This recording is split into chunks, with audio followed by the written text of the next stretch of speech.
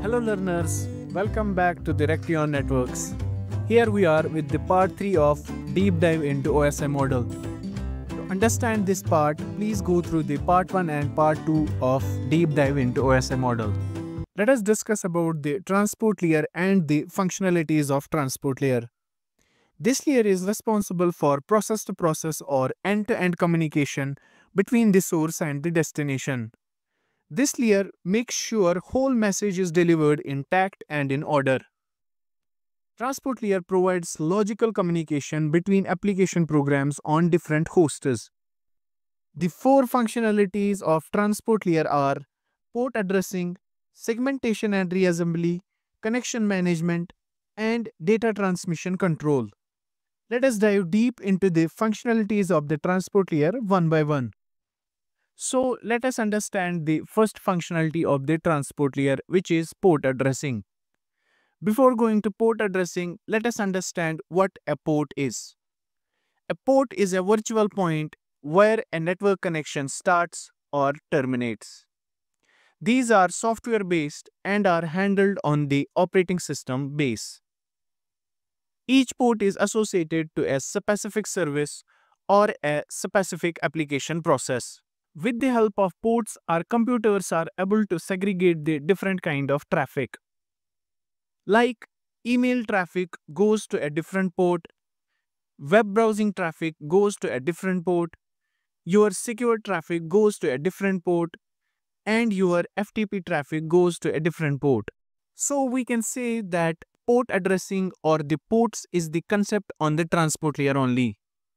Both protocols, TCP and UDP, which work on the transport layer, can only tell us which data packet is associated to which port.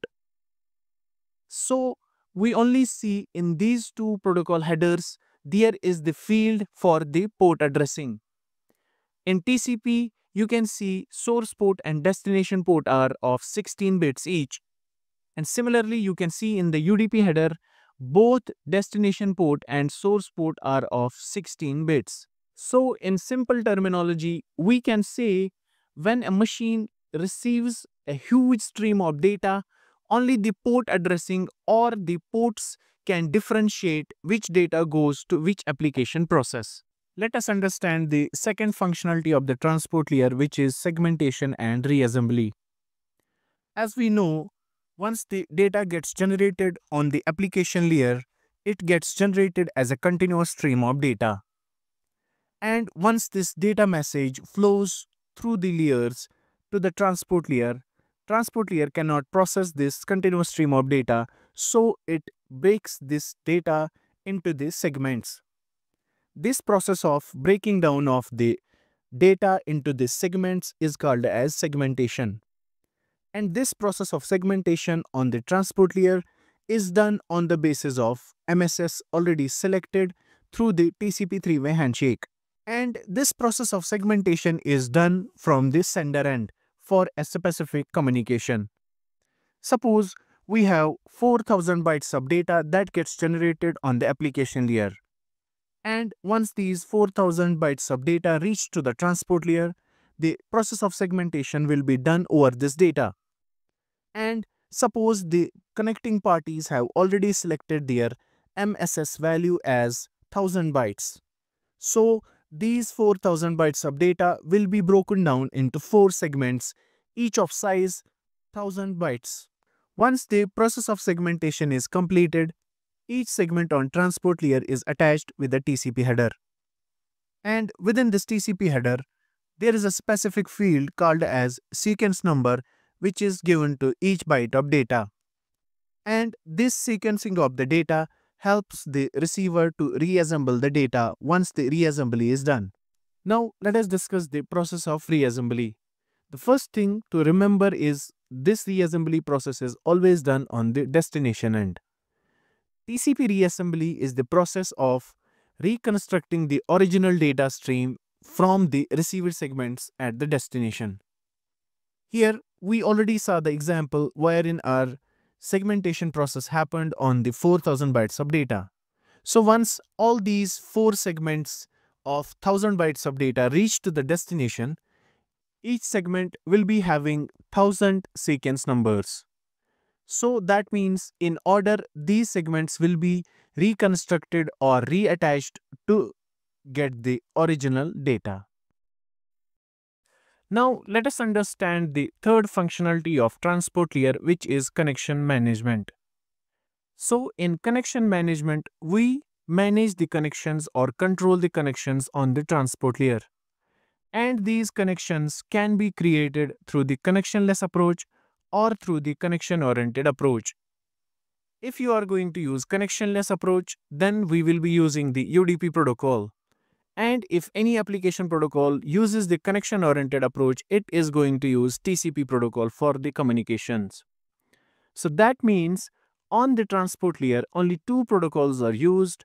Either the applications will use UDP or they will use the TCP protocol for the transportation of data. So whether an application is going to use TCP or UDP on the transport layer hugely depends on the application protocol design.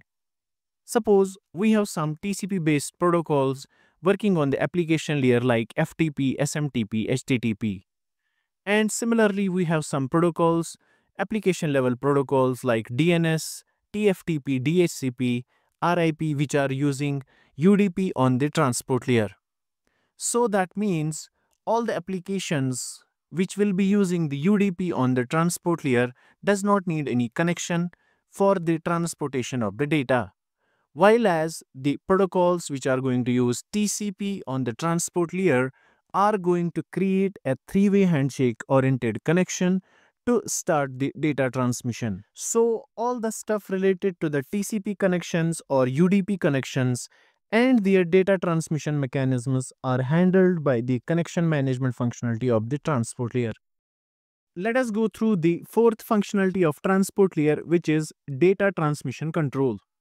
This functionality handles all the techniques and mechanisms which are for error control, flow control, and congestion control of the data.